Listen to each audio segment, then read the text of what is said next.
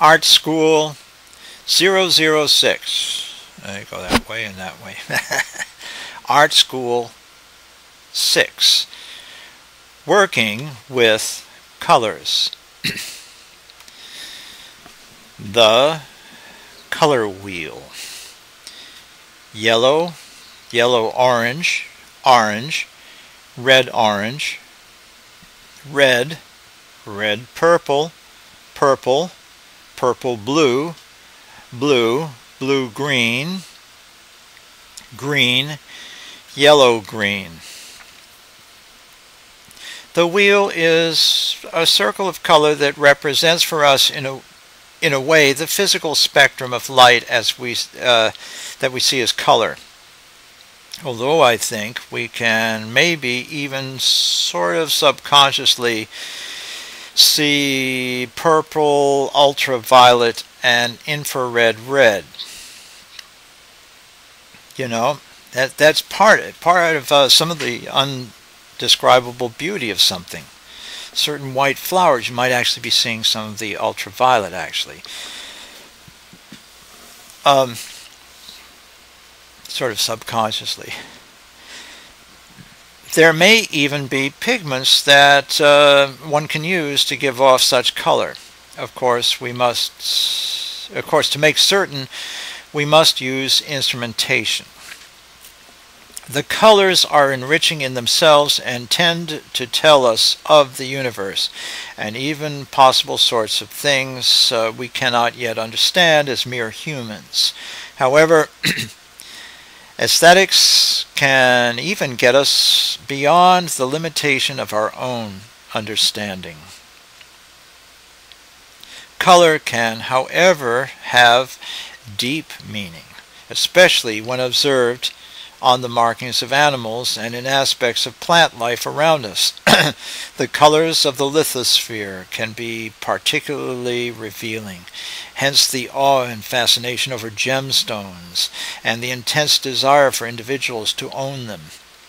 In art, we have simplified the basic grasp of color in said color wheel to use as a tool to produce more exquisite artwork.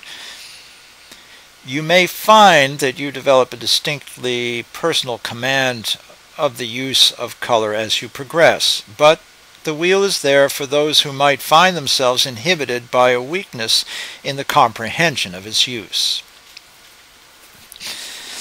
Color of pigments does different things when mixed than pure light does, you know. In the world of pigments, as in the chemicals that give paint its color, we are dealing with color that happens when white light is reflected off the painted surface. This as opposed to, for instance, a stagehand using color spotlights, or the RGB monitor, you know, with its dots of phosphorescent colors, you know. RGB monitor has these colors that are hit by an electron microscope. That's the old electron tube and stuff like that. 2B or not 2B, 3B, and 3D, and so on. Okay, so, but in the world of paint, when colors are mixed, you would want to know what you'll get, especially as you mature in your work. You will know the nuances of the paints, the slight reddish tinge of cobalt blue, or the green afterglow suggested in the phthalo blue. When using the colors, a lot depends on your developing your power of decision. You will find yourself more and more being able to decide quickly how you are going to emulate the color you perceive, or the one you want to set down. When the color list above is set on a wheel or a circle, you can then study what color is the opposite of another. so that when mixed they begin to cancel each other out into grays and browns, which can be used to great advantage in the composition of a skilled artist. The collection of colors named above are then delegated into three groups: primary, secondary, and tertiary. The rest of the colors can be made with the three primary colors, although it's important to know that the chemistry of the pigment, or the finely ground powdered colors put into paint to give it its color, will affect slightly the secondary or tertiary colors you try to make. Cadmium red and ultramarine blue, the kind made with aluminum, not lapis, make a different sort of purple than you'll get from alizarin crimson and Prussian blue. Junk cost. Ravon! No, Lunon. It's lunatic. Okay, also remember that a color is not a color. Sure, that tickers. Hang up. All right. Also remember that a color is not a color unless it is next to another color. One method to study color is to juxtapose bits of colored paper, though I say you're far better off observing color juxtapositions. What happens when certain colors appear in proximity to others.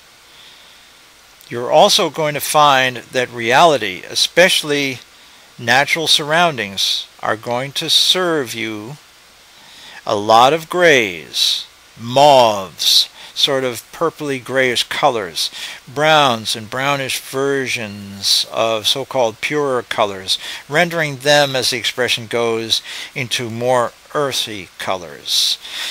Some come straight from the tube, such as yellow ochre, rust red, and so on. So then for openers we have on our color wheel the primary colors. Yellow, red, and blue. The secondary colors, what you would ideally get when mixing two primary colors, orange, purple, and green. And then more subtle changes in color betwixt all that, the tertiary colors, yellow-orange, red-orange, reddish-purple, bluish-purple, the beautiful blue-green, the lively yellow-green. Of course, not to scare you, but there is the quaternary set of colors and the quintic set. But I never studied those. You may find that as you work with the main bunch, the rest comes automatically, and the mind begins to sort things out, even without you muddling around too much with your conscious thought.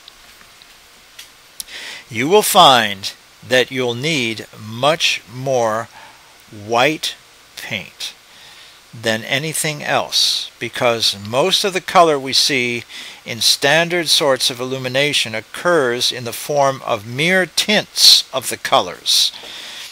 And of course, with the tints come the shadows or the shades. With the command of light and shade, you will come to the point of being able to produce a picture, or more precisely, a work of art. Also remember, the brush stroke plays an important part as, among other things, it determines the surface texture of the painting. When toning things down, use equal values.